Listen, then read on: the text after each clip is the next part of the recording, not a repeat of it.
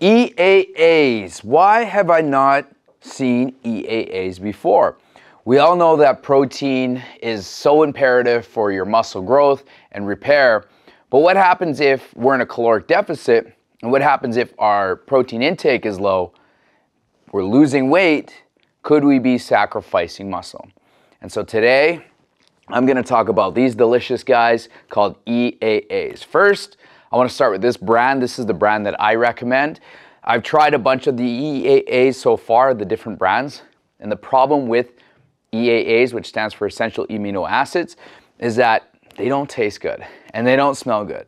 In fact, I've tried taking amino acids before without any flavoring, and first of all, the pills are like this big, impossible to swallow, and they taste absolutely nasty.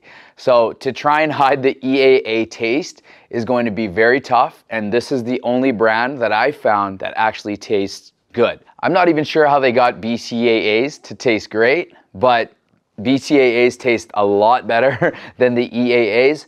That brand right there is the only brand that I found that tastes good, so that's the one that I'm telling you to go take. Now, let's explain what they are.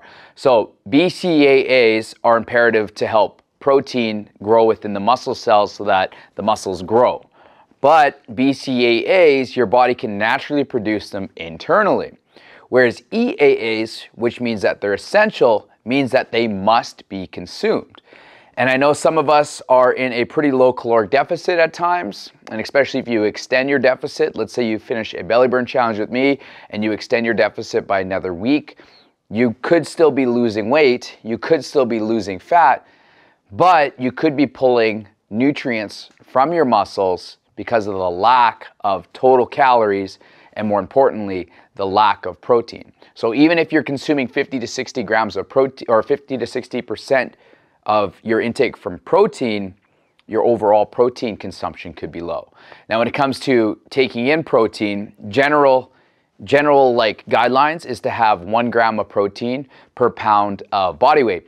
Now, that's if you're a fairly lean individual. If you're in a 30+% muscle, then yeah, that equation would apply to you. And at that sense, if you're only taking in 125 grams of protein, yet you weigh 160 pounds, well, then you have a big deficit where you could be sacrificing muscle at the same time losing weight and fat. So what I want you to do is I still want you to lose weight and fat if that is your primary target, but we want to try and spare as much muscle in the process as possible, and we're going to be doing that by supplementing it with EAAs. Now, how would you take this? My recommendation that is, and if you know and you work with me on your lower calorie days, then you would want to probably consume 2 scoops a day. Now, the thing about the EAAs, they are heavily sweetened, and that's to get rid of the nasty taste that they create. But at the same time, they will break your fast. So if you're trying to do intermittent fasting for fat loss versus just doing a more time-condensed caloric burn, then I would tell you that it will break your fast, or at least it'll create an insulin response. So I would tell you to drink this kind of like the middle of the day. This is also a great drink to have before you go to bed. To me, it has a sweeter taste to it, so you can blend it with some ice and it turns into like a fake mojito.